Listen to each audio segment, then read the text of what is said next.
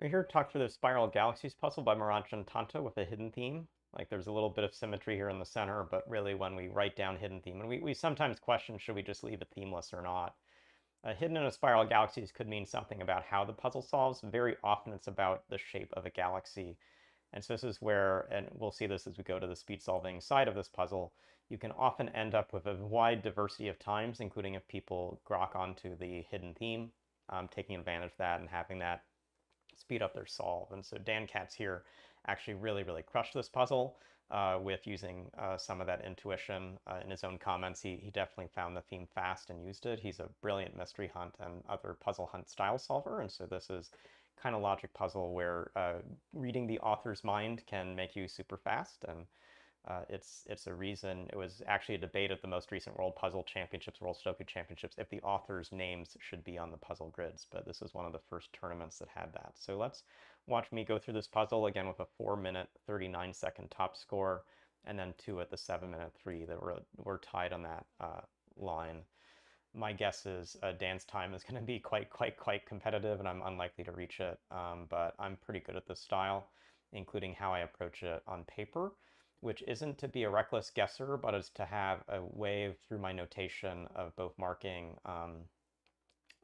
points of progress, but then getting some ways to chip into the grid. So I'm often maybe not first in these puzzles, but I'm rarely like median or last in these puzzles because I tend to catch on to the most key bits. And so one of the things you'll see, and we'll talk through this in the more logical part of the solving video, is how do you map the cells that are most limiting in a spiral galaxies. And so my eye is drawn more quickly to some of these spaces. We'll actually go through and see if there are others I don't hit in this video that are useful. But then after I map those spaces, I try to do at least this step. Can I draw that galaxy on paper, not as an actual galaxy, but lightly in lines, and then get some knowledge from it? So for instance, it's not just that one cell that's marked with an A, both of those cells with an A have to work together. I could actually this time, although I don't do it here, I can erase one of the 3 galaxy options that A goes to. The A that's in the lower right of that triad would be putting the new A letter into another galaxy center. We'll show that in a second. I'm now looking at B, and B is that lower left corner. It's another cell that really stands out after you mark the initial edges in this grid. Here's a case where trying to draw it in, I've got to come vertically through that channel and it quickly cancels. I can draw the left one in, so I'm looking back on the right one, like is there any other way to reach it? Yes, that B comes through, but I have to come vertically through it, and that vertical thing is going to reach a conflict. We'll show this again when I get to the pen pass side of this video, but I have now found the first for sure pairing of letters and cells pretty far away. I now do need to figure out what are the only valid ways this goes. I sometimes now draw these lines along the edges because it could be left or right, but in drawing those lines I've then run into the logic where it has to be as I've now put in. I think there's actually one more cell even further up that I can mark in at this time, but I'm now getting some sense of which cells aren't reachable, and so therefore must be part of this big galaxy. That's putting some more limits in the grid. It's also putting some more edges around the 2 sides. I should be able to get some more vertically, like that whole set up has to come together. And I've got that edge marked off, which puts in some more around the center, puts in these points of progress. I have that sure edge, but not yet the other one. So I at least have the start of that galaxy shape. I'm now looking like, is that a curious shape can come back to the center pieces, or does that have to go to the galaxy immediately to the right? I think we'll end up seeing it has to go to the galaxy immediately to the right, but later in the solve. Like it's not yet resolvable enough. But now I'm remembering when I was starting on the A's, it's always good to go back to your earliest letters, which you put time into, which is one reason I even use the letters. I very much map on paper, my cells of interest in order. You can't come through the center anymore because everything will collide with B's. And so this A on the right side has to come together. And so here I'm getting some feel like I've got a big vertical galaxy on the left. Maybe this theme is about a big vertical galaxy on the right that's got a similar shape to it. Like maybe that's how it goes. That might be the hidden theme. I guess I'm not exactly kind of internalizing that yet, but I'm still just really following a logical path here. 3.5 minutes, getting a fair amount of progress, but still ways to go. We'll see sort of how this consolidates. That edge I'm now just drawing in is a key place of consolidation because this is now a new type of cell that's very hard to reach. And in marking that in, we now actually finish off a lot of this shape, which is going to give us the whole right side of the grid. Marks in this space, marks in this, now finishes the whole A shape.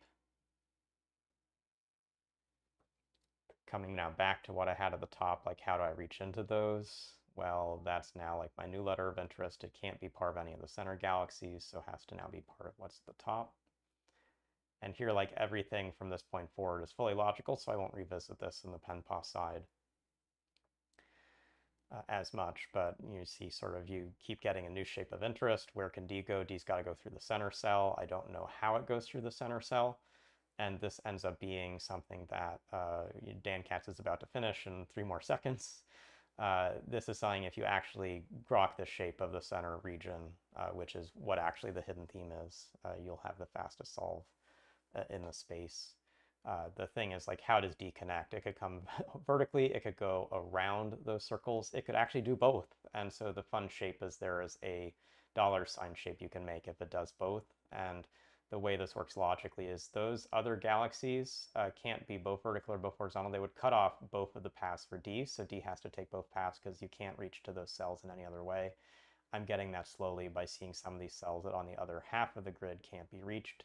That's giving me like all these now as D's, and so I'm finally seeing I've got to make a square, make another square, and so intuiting the hidden theme could have saved me some time, but this is still looking like a very fast solve. We're about 1 edge away, just confirming the last bits. We'd turn this in at 5:30, or since I'm giving myself some credit for the clicking the clock and stopping the clock, 5:25 as a theme, so get the silver finish. But hopefully through a pretty illustrative solve on paper of how to approach this style, including finding those cells of interest. So let's come back. I guess I'm shading in the theme and writing my notes. What else is curious about this puzzle? There's a 5 on the upper right, and I guess one thing that went through my thinking as I was solving is, do I even have like another 5? And it's across 3 galaxies to the left, but there's sort of a 55, so I don't even know if the theme was strictly using that 5 with the 5, but the paired AB galaxies that are really big on the left and right, these other things, they probably all work together, but my guess is the main element of the theme is that shaded bit in the middle. So let's give you a little bit of some intuitive strategy. We won't go all the way through this puzzle, but if this is the starting stage and then this is the stage after you mark in some cells, what are cells that are hard to reach in this grid? And you can be very deliberate about this. You shouldn't be, but you can be. Like, let's take a cell like this. What galaxies can touch to it? This can. This can't because it reaches over to here. This actually can. This actually can. So we're getting to a count of 3. Not yet necessarily the place to go. And I did say, like, sometimes when you get to a count of 3, try to draw in this to see if you can actually make a valid galaxy. Notice I can make a valid galaxy here, but you know, my eye isn't drawn to this cell. It's certainly not drawn to this one that has lots of options around it. You want to get your eyes drawn to cells that are hard to reach. So I focused on the bottom. Let's see if there's some others around the top we can find. For sure, there are some cells like this that are like where we already know that these borders don't work well, but again here I can quickly find 3 galaxies that work to this. The one that's a little curious is when you start scanning here, this cell I think I could have marked in sooner, and that's because it can't be part of this because of where it can joins. So this option would have this reaching across, it would have, I think, this reaching to here, and you'd have to do something like this to make this go, or come, you know, this way. And then also, looks like even this galaxy works. And so again, like, these aren't very good, but at least you're seeing the spaces I'm scanning to find them. Still scanning through the grid. I actually came down here sooner. Why come down here sooner? Both there are more galaxies here, I've got more edges here, and I've got a lot more collisions here. So my eye was first drawn to this side. I immediately know it's not working with anything in this bottom row because that takes things off the grid. And I also know it can't reach into this space. So I first really need to remove this galaxy. And this is probably the hardest one to grok onto, but if you had to make this shape, you will end up limiting this cell. Basically, this galaxy has to have a symmetric look to this galaxy. You can't take this extra cell with this one, and so this gets canceled. And so this is where I was seeing this is a curious cell. It never works with this because of the paired space, and so this blue cell has to come through here and can map to this, this, or this. Once I actually know this blue cell, I can remove this because that would have these paired. And so these are the start. I then actually find this is another cell of interest, and why not like this cell? Well, this cell has options like over here, like the reason this corner going to extremes is always a good choice. This is far away from any other circle. 3 cells actually away from any circle. This is quickly canceled. This actually hits another space. This goes through this space and it's never going to work. And so this is actually quickly reduced to these 2 circles. And you do actually have to consider this circle, but it's marked across the grid. And so these are the 2 to look at. And this is where, as I was trying to say during the solving video, knowing that this green has just 2 options, the next step is to at least see that you can actually connect to those with a full galaxy. And so knowing that this cell and this cell are going to be our terminal positions, how can we make these work? I see a lot of options for this green. I've got sort of extra things I can take around it. So this looks very promising. When we try to draw around this one, we can't pass over this space. So we can't like come a tricky way here. We have to come vertically. And to get vertically these sets connected, you'll see that this cell always maps to this one. So we can't take this cell, and now we have a hard edge here, and there's no way I'm going to be able to reach over to this cell. And so that elimination is the first thing I saw in the solve that got me to here. And at this stage, even mapping that in, we know that we've got to have the green channel coming through, dodging this edge. These are known for sure. That now quickly eliminates this option from blue. And everything else you can probably track. If you just start with the seed of the puzzle, everything else is a good intuition from here, but it started from recognizing 2 pretty critical cells and following through in the solution. So, you know, there's not more I can teach except through these examples of how you'll want to spot those in future puzzles, but that's a lot of the main heuristic for Spiral Galaxies.